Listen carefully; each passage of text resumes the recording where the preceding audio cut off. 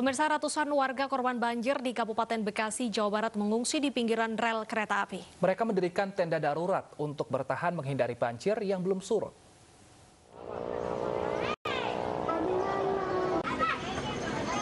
Ratusan warga korban banjir di Kampung Bojong, Desa Bojong Sari, Kedaung Waringin, Kabupaten Bekasi mengungsi di pinggir rel kereta api. Mereka bertahan dengan membuat tenda darurat.